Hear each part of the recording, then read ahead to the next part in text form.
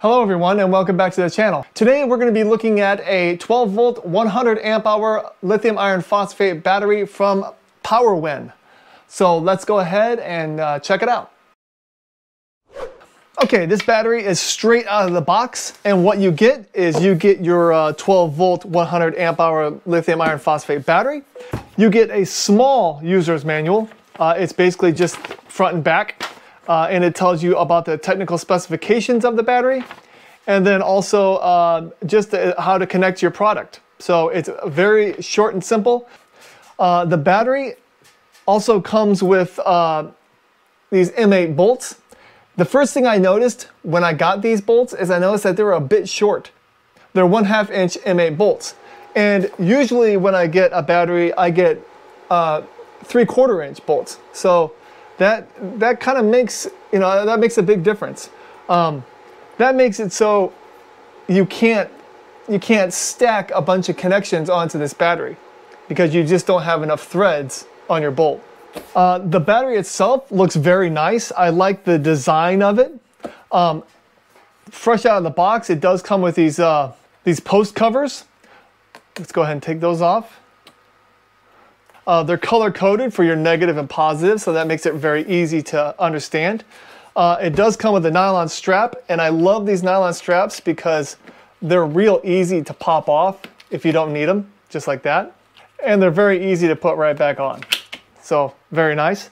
The top of the battery, it does have pretty much how you charge this battery. This one, it says you want to charge it to around 14.6 when it comes to the voltage. But if you're connecting these in series for a 24 volt battery, if you had two of these, you would want to connect it to 29.2 and so on. And then it also says what not to do. Don't heat above 70 degrees Celsius or 158 degrees Fahrenheit. Don't reverse the connections. That would be a bad idea.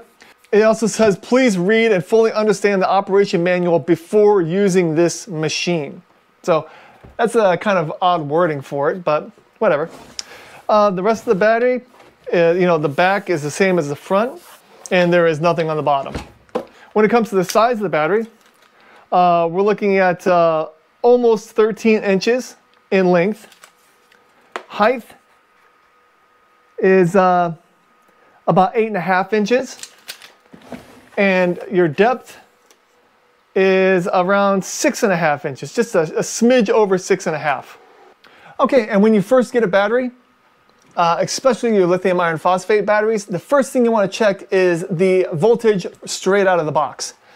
And the voltage should be right around 13.1, 13.2, something like that. So let's go ahead and check it out. Okay, and our voltage is 13.18. That is perfect. That's exactly where you want it when you first get your battery. And then the next thing you want to do is to make sure that you want to test the capacity of your battery to make sure that you're getting what you paid for. This is a 100 amp hour battery, so we're going to go ahead and charge it up all the way, and then we're going to do a discharge test. So let's go ahead and throw it on a charger. Okay, I got my HTRC 30 amp charger right here, so let's go ahead and start it up. Okay, let me tell you a little bit about this battery while it's charging. Like I said before, it's a 100 amp lithium iron phosphate battery. It can charge and discharge at a 1C rate, which means 100 amp hours discharge and 100 amp hours of charge. And that's continuous. The nominal voltage of this battery is 12.8, and a fully charged battery is 14.6. When it comes to surge capacity, this does a 200 amp surge for about 5 seconds. And when it comes to the dimensions, if you want those in millimeters, it's 330 millimeters across, it's 172 millimeters deep, and it is 215 millimeters tall. And actually, I'm looking at this user's manual, and it says the load power is less than or equal to 1,000 watts. When a 100 amp continuous battery, you should be able to get 1,280 watts. So we're going to actually be testing this at that max load capacity a little bit later of 1,280 watts. And then if you wanted to buy multiples of these batteries, you can buy actually up to 16, and that would give you a 48 volt 400 amp hour battery bank. Okay, so we're gonna wait for this to charge all the way up, and then we're gonna do a capacity test. Okay, so the capacity test of the PowerWin 12 volt battery is done. So let's go ahead and look at my computer to show you the information on it.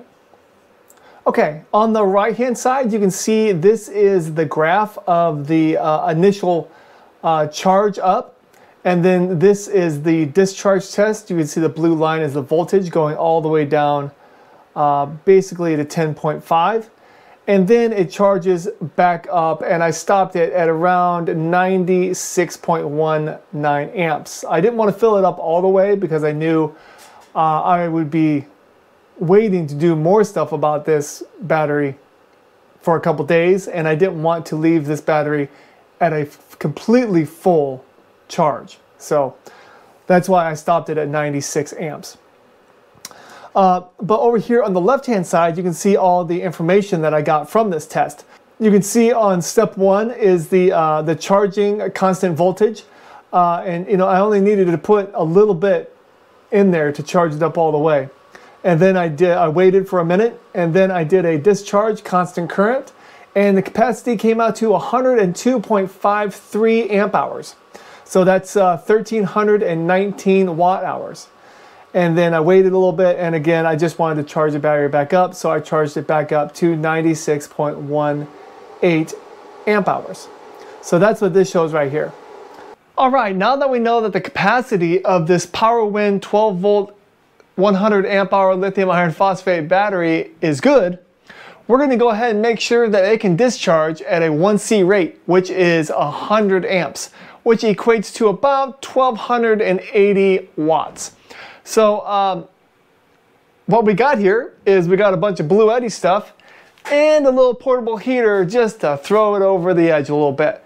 So we're going to go ahead and charge up this AC 200P, and we're going to charge up the EB3A on turbo, and that's going to give us right around, I don't know, 950, and then we're going to throw that heater on top of it, which should bump us up to between 11 and 1200 watts, and then we're going to let that run for like 5 minutes just to make sure it can do it. So let's go ahead and get started. Alright, let's go ahead and plug in the AC 200P.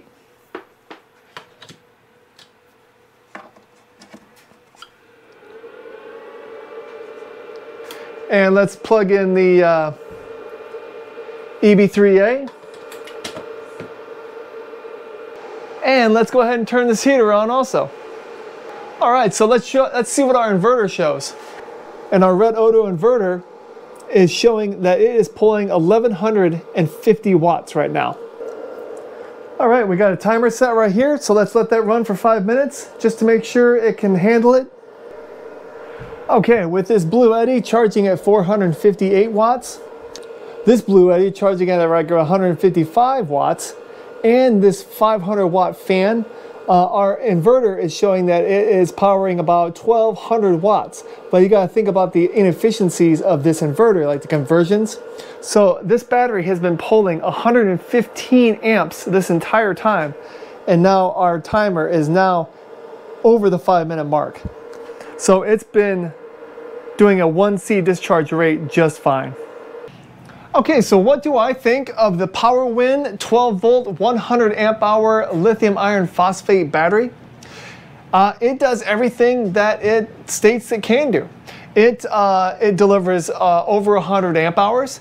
It can discharge at a 1C rate, which means it is fully capable of powering whatever you need. You can also set this up as a 48 volt battery if you buy 4 of them, and you can set it up as a 48 volt 400 amp hour battery if you buy 16 of them. And at this price point, you really can't get any better than that. So thank you so much for watching this video. If you have any questions about the PowerWin 12 volt 100 amp hour lithium iron phosphate battery, please leave them in the comments below. And also you can click on the link in the description to learn more about this battery. Thank you so much and have a great day. Bye-bye.